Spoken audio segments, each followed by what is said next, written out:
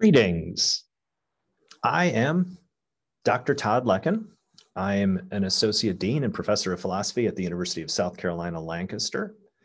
I'm coming to you today with a presentation for the virtual conference being sponsored by USC Lancaster's Undergraduate Research Club.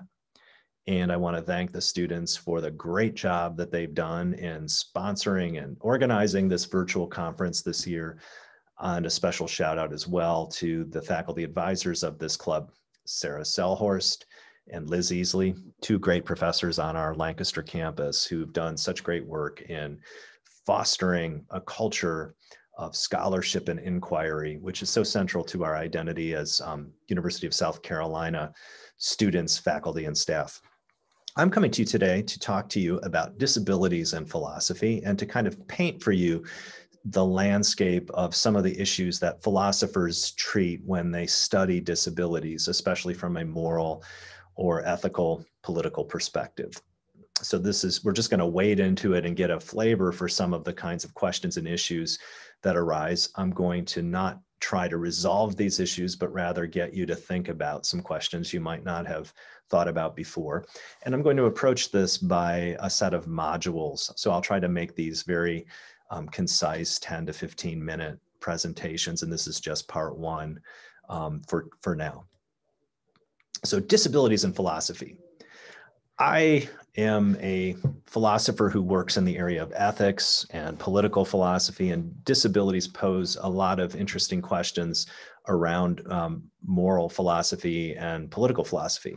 Questions about right and wrong, good and bad, what a just society is all about. So, when you think of disabilities in terms of a sort of social and political context, issues of justice are very much at the forefront.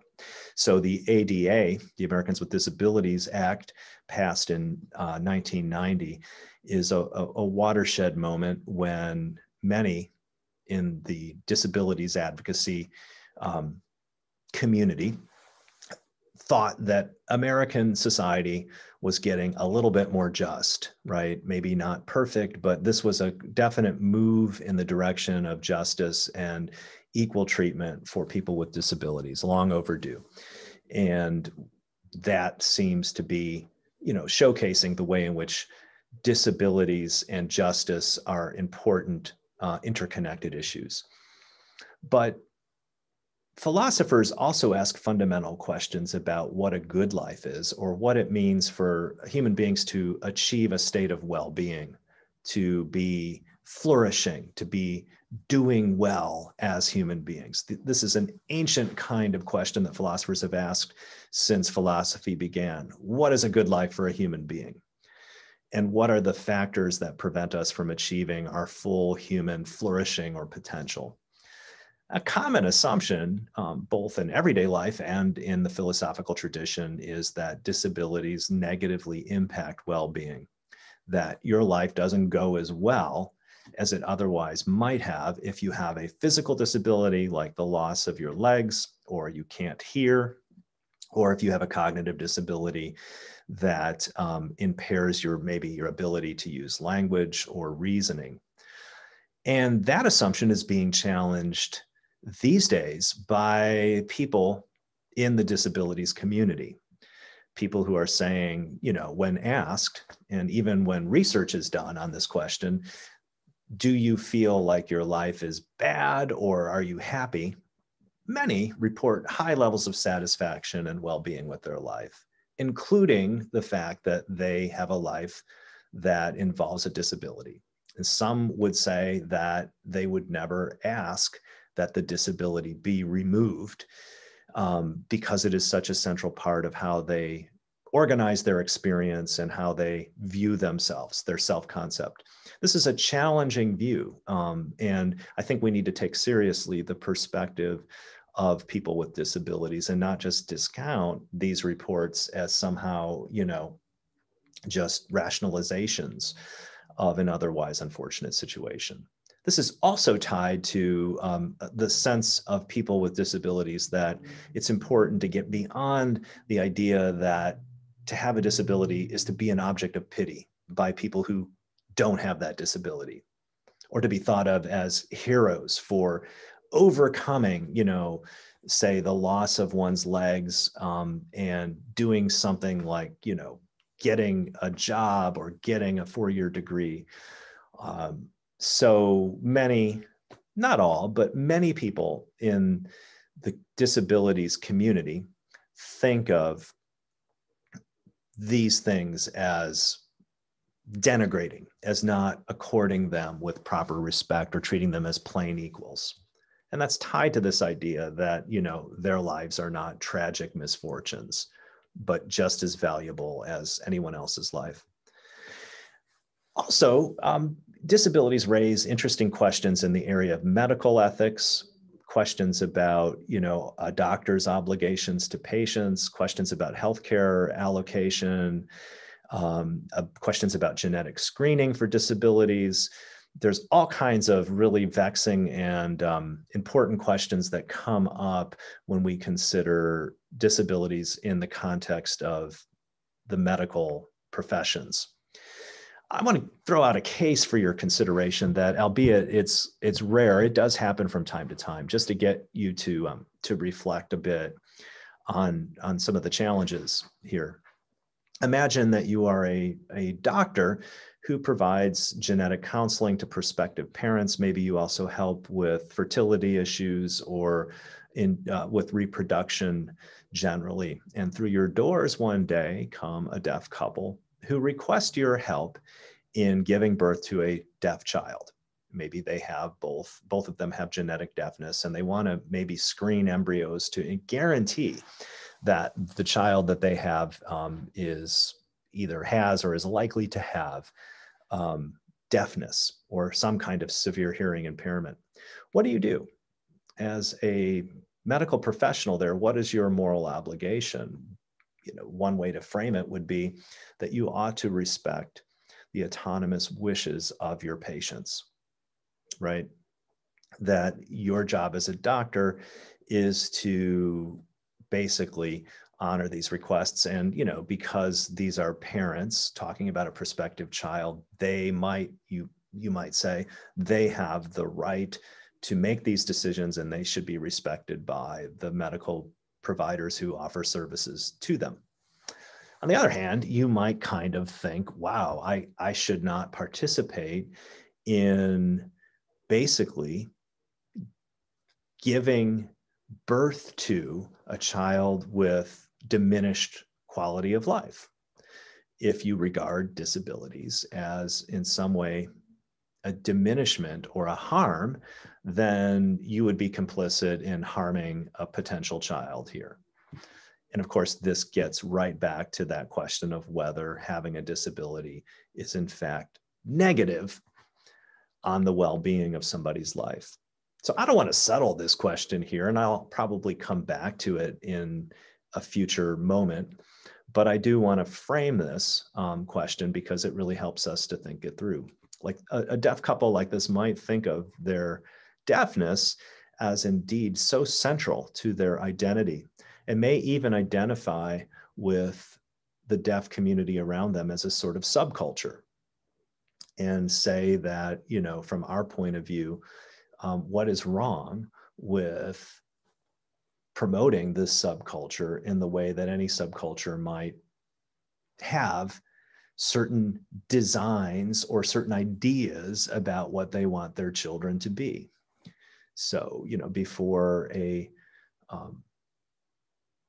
their children born into an Amish community, for example, didn't have a say in the fact that they were going to be raised Amish and to get, education up to an 8th grade and then go to work with their Amish counterparts. So this is something to think about. Is deafness something analogous to a subculture? We need to step back and ask the question, what is a disability? So philosophers don't take for granted concepts that we use and we think are transparent or clear enough, right? They want to dig deeper and ask about hidden assumptions and about borderline cases. and try to really get clear on an adequate definition or indeed explanation of what a concept really means. What does it really pick out? And although it seems, somewhat straightforward enough to point to examples in the world and say that person has a disability and this person doesn't, when you look at the matter a little more deeply, things get a little shakier. So we could try to take a stab at this by giving the Americans with Disability Act's definition: a person who has a physical or mental impairment that substantially limits one or more major life activity. So words should jump out at you here like physical or mental impairment. That sort of then leads us to ask, what is an impairment, right? You want to be careful that in your definition of a disability, you don't rely on a word like impairment, which is just another way of talking about a disability, right? You don't want a circular definition like that. What does it mean to substantially limit a major life activity? Some disabilities are, conditions that manifest ephemerally, on and off, chronic pains that come and go. Does substantial mean continuous? How much time? That needs some clarification. And what is a major life activity? So, it seems obvious when we think about it that an impairment interferes with something like a normal biological function, but we have to look more carefully at this. You can't maybe just leave it as you've got this normal biological function, which doesn't do what it's supposed to do, therefore you have a disability, right? For example, if I'm infertile and never can have a child with another person, right? You might say by this definition, I have a disability, right? Because there's this normal life function that is impaired, and it does seem to limit a major life activity, to go back up to the ADA definition, like being a parent. But if I have no desire to be a parent, maybe I've never even checked into whether I am fertile or not, it seems a little odd to say that I have a disability, right? So something is missing here in a definition like this, or to just focus on functions and their, impairment. To take maybe a sillier example, but one that kind of gets at this: if I'm short and I can't reach high places in my kitchen, am I disabled? There's all kinds of things I can't do if I'm really short. Like maybe I can't lift into overhead bins on airplanes and gather my luggage, all kinds of things like that. But it seems a little odd to say that I'm disabled. What if I want to join the NBA, but I'm too short, right?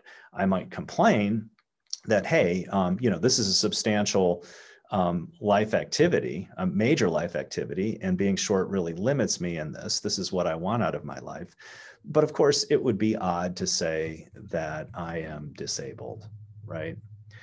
So this just kind of sets the stage for going a little deeper and looking at some models of disability. And I'm going to introduce in our next talk two such common and dominant models: the medical model and the social model of disability.